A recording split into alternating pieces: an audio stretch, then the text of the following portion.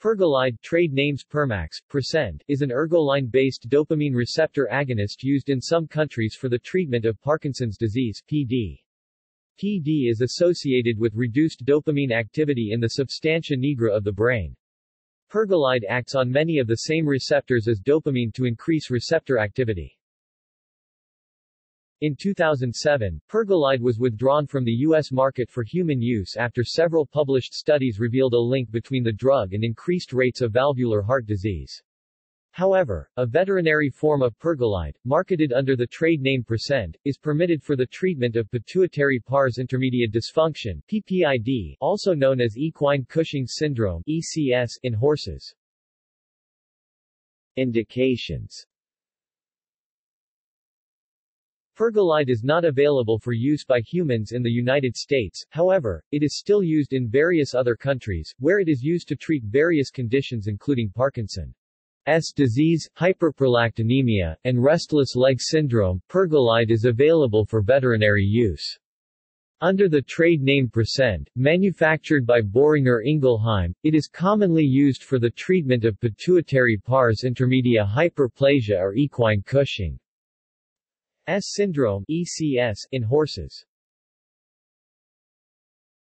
Pharmacology. Pergolide acts as an agonist of dopamine D2 and D1 and serotonin 5-HT1A, 5-HT1B, 5-HT2A, 5-HT2B, and 5-HT2C receptors. It may possess agonist activity at other dopamine receptor subtypes as well, similar to cabergoline. Although Pergolide is more potent as an agonist of the D2 receptor, it has high D1 receptor affinity and is one of the most potent D1 receptor agonists of the dopamine receptor agonists that are clinically available. The agonist activity of Pergolide at the D1 receptor somewhat alters its clinical and side effect profile in the treatment of Parkinson's disease. Side effects. The drug is in decreasing use, as it was reported in 2003 to be associated with a form of heart disease called cardiac fibrosis. In 2007, the United States Food and Drug Administration announced a voluntary withdrawal of the drug by manufacturers due to the possibility of heart valve damage. Pergolide is not currently available in the United States for human use.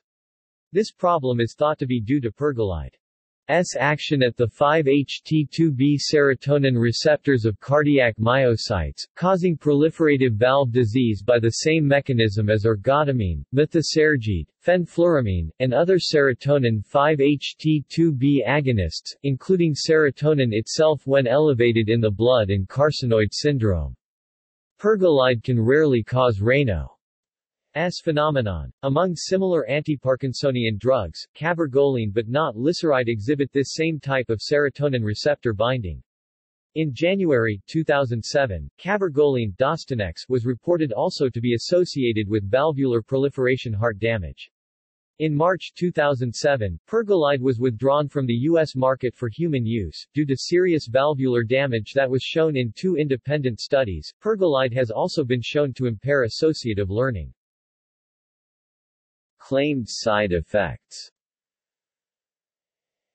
At least one British Pergolide user has attracted some media attention with claims that it has caused him to develop a gambling addiction. In June 2010, it was reported that more than 100 Australian users of the drug are suing the manufacturer over both gambling and sex addiction problems they claim are the result of the drug's side effects. References.